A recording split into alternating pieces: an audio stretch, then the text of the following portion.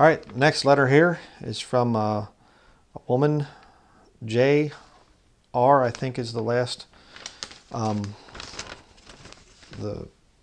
name there.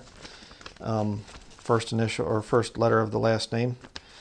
April 20th, 2020. Letter here.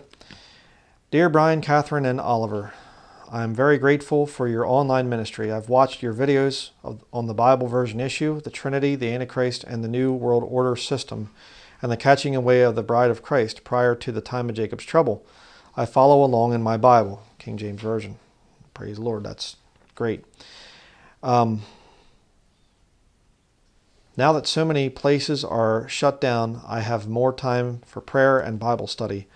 I've been talking to my relatives for many years about being saved by grace and not by our own works. But my mother is a Roman Catholic and it seems to fall on deaf ears. I realize that it is in God's hands now. I continue to pray and show them God's love. I will tell you I'm profoundly and deeply grateful that the Lord has brought me out of the Roman Catholic Church in which my parents raised me and into a saving knowledge of Him. I can see what a wicked system that is. Yeah. Until the COVID-19 scare came to the USA in mid-March, I was attending the Lutheran LCMS church with my husband, which he strongly believes in.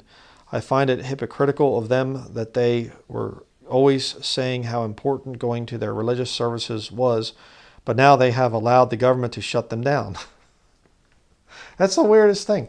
You know, I just got to pause there for a minute. Push a little invisible pause button here. All these church buildings, if you're not in a local church, if you're not faithfully attending a local church, you need to check yourself. You need church. You got to be in church every time the doors are open. The government says shut down. Oh, okay. You can't come to church. I mean, if you'd have said this stuff years ago, hey, the day's going to come when the government is going to shut you down because of a pandemic. And they're going to make you wear face masks and social distance and all this other stuff and scan your foreheads for fever and whatever else. That's going to happen in the future. You're going to shut your doors because the government said so. You just said that a couple of years back. Almost every church out there would have said, we will never shut down. No way. Absolutely not. But it happened. Why? The government corporations.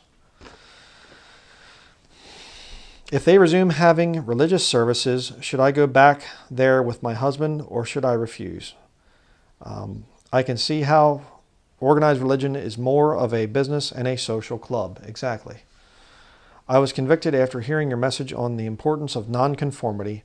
I'm praying for more boldness to be different from the world around me. I'm looking forward more than ever to the catching away and being with Jesus and other believers. I've gone through some really difficult times in various ways, but the Bible says to expect this, and it does. I hope and pray that you and your family are doing well and look forward to meeting you someday face to face. I'm working on having more boldness and standing up for the Lord and His truth, whatever the cost. Amen. Absolutely.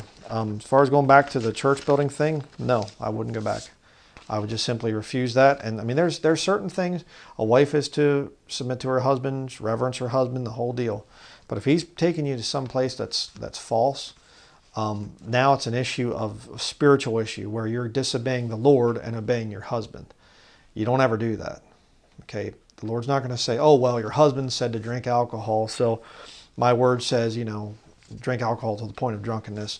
My word says that's wrong, but your husband said it, so go with your husband. No. My word doesn't say anything about going to a church building, but your husband says to. The Lord's not going to judge you if you refuse to go back. So I would say definitely, absolutely refuse to go back, especially to a Lutheran church. I mean, they're just papists is all that they are. I mean, literally, the Lutheran church rejoined Catholicism in, 1991, I think? 99? Yeah. My wife was LCMS too, so she knows, she understands that. She was raised in that whole system. But yeah, 1999, the Lutheran Church officially became Catholic again. And there's even an article about where the Pope himself said the Lutherans are more Romish than Rome. Okay, if you didn't hear that. Basically the gist of the title. My wife just said that there was an article she read where the Pope himself said the Lutherans are more Romish than Rome, as in Roman Catholics. So yeah, don't go back to the Lutheran Church. And just point out the hypocrisy of the whole church system to your husband. Why would they shut down, like that? And you're going to go through some rough times. When you truly get saved, it's not some kind of a nice little, satin little pillow that you get set on and nothing bad happens to you, which I'm not trying to make fun of you or anything or anybody else out there. You're going to go through it.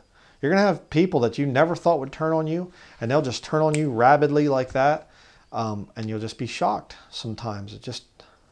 I can't believe they're saying these things about me.